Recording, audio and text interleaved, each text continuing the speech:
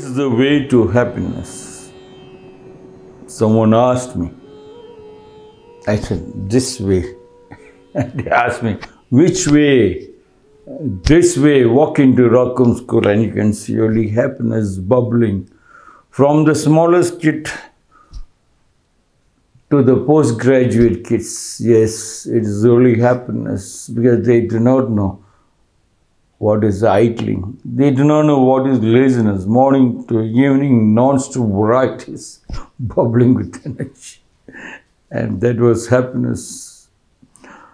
12th story from the Zen, Flesh Zen Bones, written by Paul Rips, the happy man, happy Chinaman. Anyone walking about Chinatown in America will observe statues of a stout fellow carrying a linen sack. Chinese merchants call him Happy Chinaman or Laughing Buddha.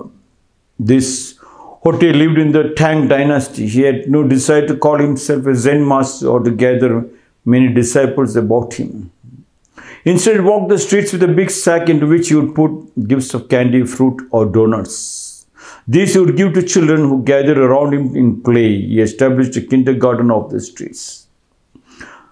Happy man with a big stomach. Not that the happy man had a big stomach. When he was always in the street, he was just a bony man. But they put this Hote master with a big stomach. And that Hote in our Kannada Hote is very closely related. In Kannada we call the stomach Hote only. And that might be connecting with Karnataka and the Chinese Zen master, Hote master. In all the pictures, they showed him a very, very big stomach because for any questions, there is only one answer, is laughter.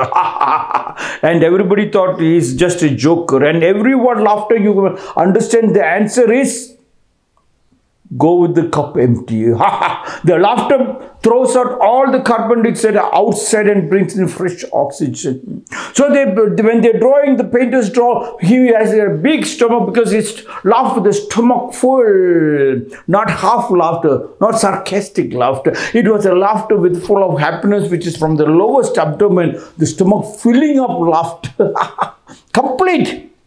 Take a sweet, not a drop to be wasted. Total talent out from the body. And for any question, whether it's philosophy, whether it's education, whether it's politics, anything for that matter, medicine, he's got only one, because God is one, truth is one. One step leads to 10,000, he knows. And he knows that is the truth, what he answered. Chinese merchants call him Happy Chinaman or Laughing Buddha. This Hote lived in the Tang dynasty. He had no choice, decided to call himself a Zen master or to gather many disciples about him. What's the use of gathering disciples? Disciples means people are in the houses. Who are you to call them to your house? Move. And every question, he carries the sack. Sack in the sense, he carries his talent. Millions of cells in his brain is bubbling with energy. Instead, walk the street with a big sack into which he would put gifts of candy, fruit or donuts. Means for anything and everything, he has got an answer. That was the donuts. He had a kindergarten.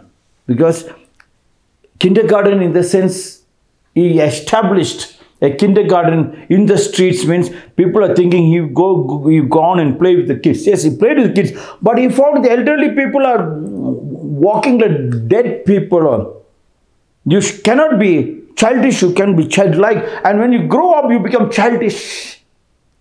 And hence, Hote Master decided that I have to go there and make them understand that you have to be childlike. That innocence to every time empty your mind and your brain so that anything and everything comes, you can fill it up with the laughter, with happiness to share and to give and cleanse together. Share and give and cleanse together. Whenever we met a Zen devotee, he would extend his hand and say, give me 1 penny. Give me one step of yours.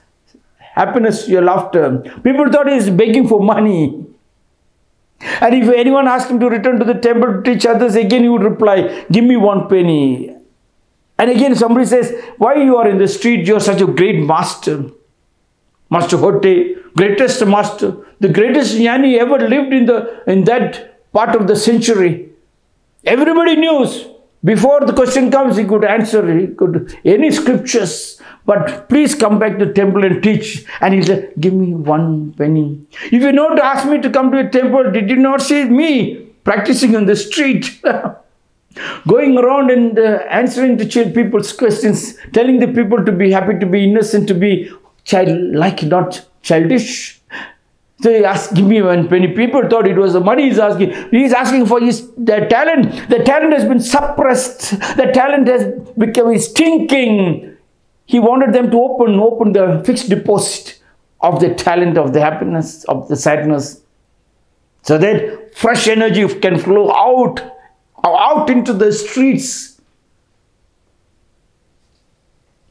Once, as he was about his play work, another Zen master happened along and inquired, what is the significance of Zen? Hotte immediately plopped his sack down on the ground in silent answer. He was carrying a sack, means he was carrying all the happiness. And when a Zen master happened to meet him and asked him, what is the significance of Zen? What's the use of answering? He just dropped the sack, means, and went into silence. Means it is stagnant. Significance is stagnant. It stinks. You're repeating and repeating and repeating, but nothing is happening in the society. The poverty has not been brought down. Happiness is not there. Husband, wife is fighting. Everybody is fighting. Politicians come in between. Religious leaders come in between. Everybody is robbing left, right, front, back. It has become a disease. He just dropped it. That was his answer. What's the use of answering? What is the significance of Zen? If you knew it, you yourself called yourself a Zen master. If you knew it, why did you ask me that question? Instead, you could have applied it.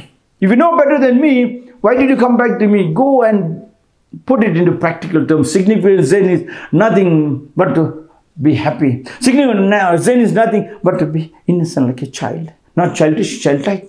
What is the significance of Zen? To make sure that every day your talent, the last drop of your talent, to be removed from your body. The hardest to walk, only remove the talent from your body, and you remove, and the sweat comes. You feel there is a bubbling of energy, maximum amount of energy, bubbling with energy. And when that energy is coming, you know you don't have to keep that money in the bank as fixed deposit, because the next day again that amount of money is coming. You are powerfully rich. When you become poor, you go to the bank and put in fixed deposit. You try to cheat people, track without any culture. Yes, there is no culture in this country. Then asked the other, what is the actualization of Zen? At once the happy Chinaman swung the sack over his shoulder and continued on his way. What is the actualization of Zen? And he took the sack back in the shoulder and he moved. He said, that is it. Flowing waters, fresh water. Keep moving.